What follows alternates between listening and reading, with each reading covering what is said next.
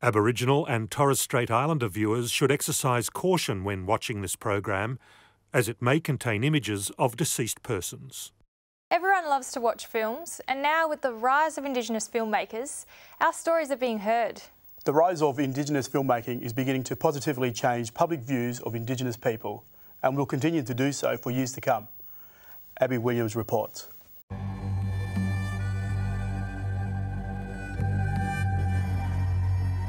Here in the southwest of Australia, increased funding and support from federal agencies and places such as Screen West have enabled motivated Noongar filmmakers to produce their stories. Not only nationally but internationally, audiences are witnessing these spectacular films, the stories that are transporting us into an immensely rich and spiritual world that has existed for over 40,000 years. I think in the past, Indigenous films probably weren't regarded as something that was an important part of the Australian film culture. Hailing from the northwest of Australia, the current Screen West Indigenous manager, Kelrick Martin, directed and co-produced many films, including the documentary musical Prison Songs and Diagan.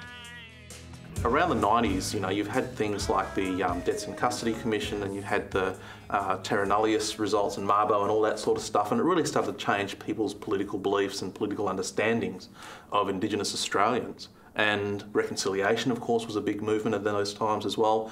So I think a lot of government departments started to take upon themselves to really want to make those changes. One of the key organisations, I think, which made change for Indigenous film was Screen Australia. When they set up their Indigenous unit back in the mid-90s, and they started to focus money and energy on developing Indigenous filmmakers. Dr. Glenn Stasik is highly regarded in the Indigenous film industry. Owner of Black Russian Productions, he's an active member in the Noongar community.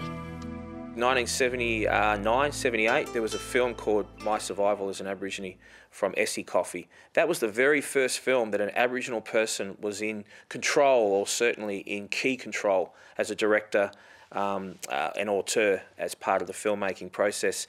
So up to that point, there were about 5,000, if not 6,000 hours of ethnographic material that were recorded and produced by non-Aboriginal filmmakers about Aboriginal culture.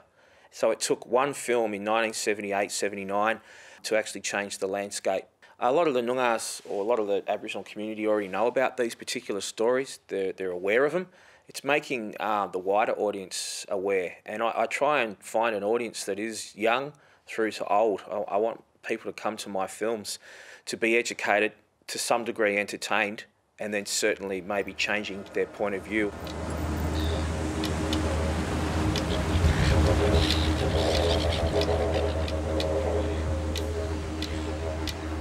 Writer and director Dennis Simmons is a highly respected member of the Noongar community and co-directed the film Wodjuk to Wodjamap.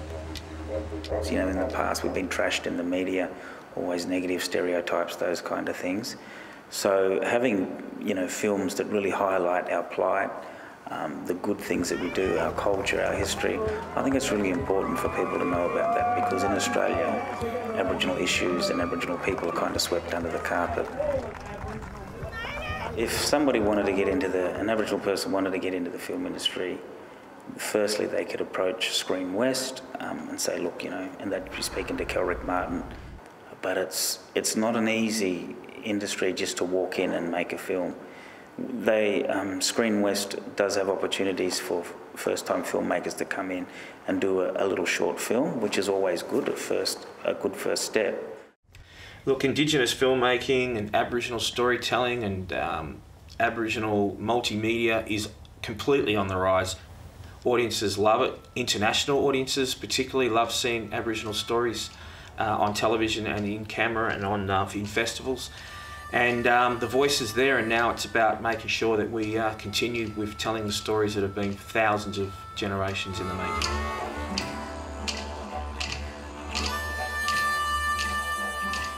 Joining us now in the studio is film director and dancer Perun Bonser. Welcome, Perun. And Karla Hart, who's also a filmmaker, writer and performer. Welcome, Karla. Thank you for having me. Thank you for joining us here on Noongar Danji. Now, Perun, tell us how you got into filmmaking. That is a very interesting question. I'm not entirely sure. I guess one day I stopped dancing and started making films. Karla, you recently won the Western Australian Screen Awards for your first documentary, Magic Quadongs.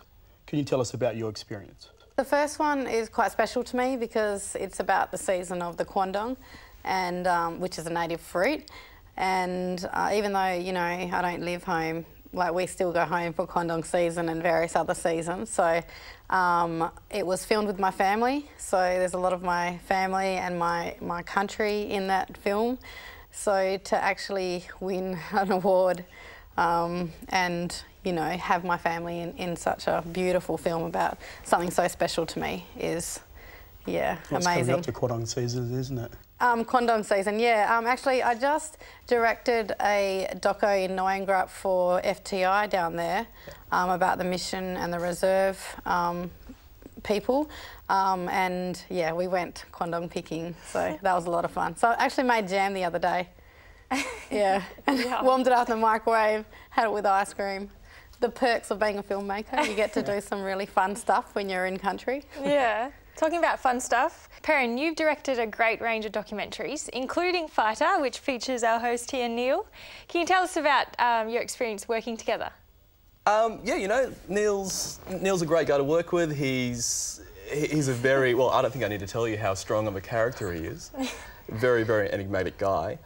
I guess probably the hardest part of making that film would be asking him these really, really personal questions about, you know, his family and you know, past traumas in his life.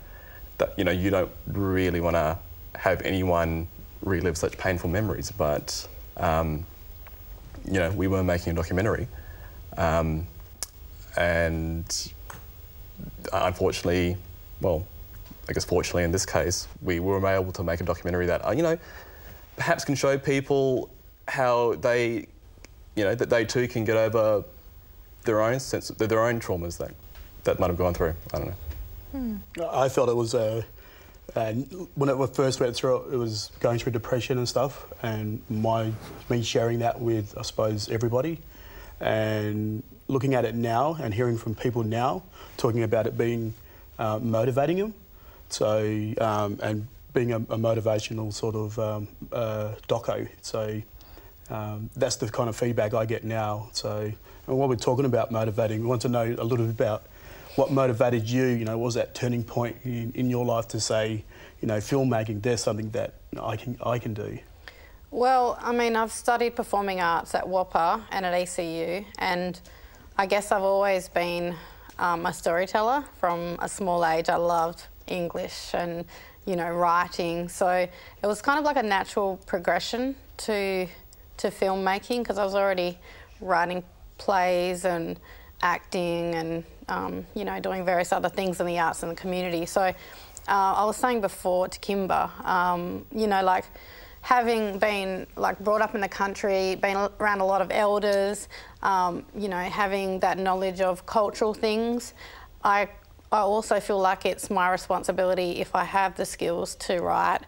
There's so much great things happening in Indigenous filmmaking. What, in your opinion, is something that can change or improve for the wider audience to see what's happening in Indigenous filmmaking? Yeah, well, that's a good question. You know, I guess, you know, in terms of, like, I mean, NITV, it's great that it's on SBS now. ABC do a lot of really great Indigenous programs as well. It'd be fantastic to see more Indigenous programs on, you know, like mainstream kind of channels like 7, 9 and 10, so you get used to an Indigenous face.